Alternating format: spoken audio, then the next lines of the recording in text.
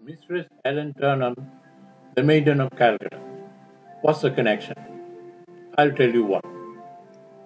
Dickens was 45 when he met Ellen Ternan, a graceful, pretty young woman, just 18 years old.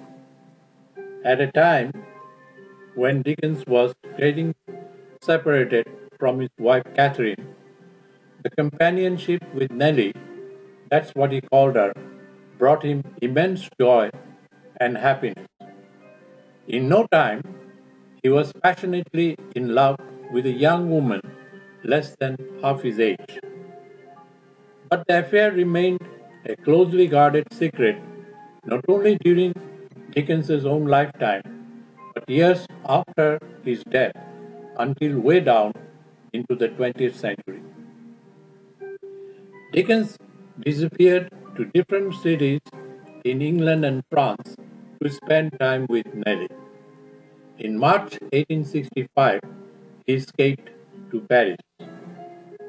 On some days, Nellie would be busy rehearsing drama with her sister Fanny. One of Dickens's favorite pastimes when alone was to visit morgues and cemeteries. On one such occasion, Dickens went out for a stroll to Montparnasse Cemetery nearby. Walking among the graves, Dickens saw a pretty young girl sitting on the grass in front of a little monument talking to someone. Since there was no one else, he assumed she was conversing with a dear dead relative or friend. Dickens did not see any sadness in her face. It was calm and pleasant.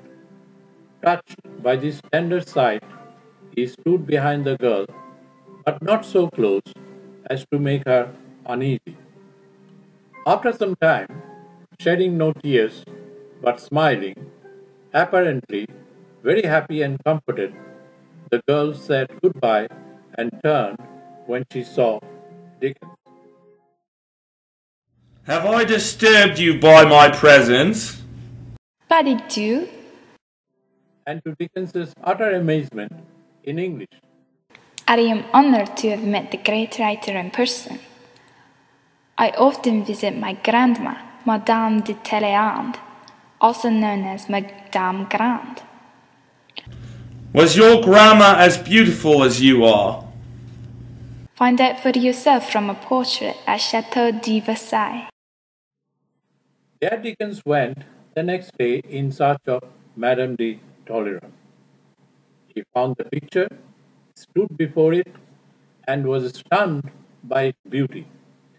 A lovely, hybrid-looking young woman, tall and graceful, with exquisite fair complexion, delicate color, wavy hair, large blue eyes, small Greek nose, and little mouth with full red lips. His own girl, Nellie, was not half so beautiful, but she could be if he could make Madame de Talleyrand the heroine in his next novel. Wilkie Collins provided Dickens with all the information he needed.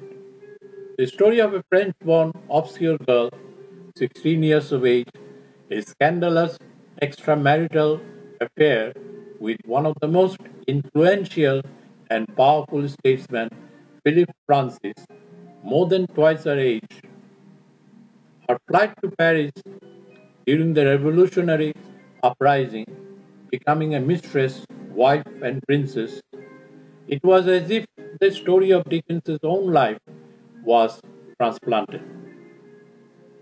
In his last novel, The Mystery of Edwin Drood, Dickens abandons social criticism and concerns himself with human drama. If Dickens were to write the novel he contemplated while watching the portrait of Madame de Talleyrand and learning about her life in Paris, he would probably have gone beyond humanity to include romantic vision and sexual passion. Now read Dickens's fascinating and intriguing unfinished novel the Maiden of Calcutta in www.facebook.com/Victorian database. Thanks.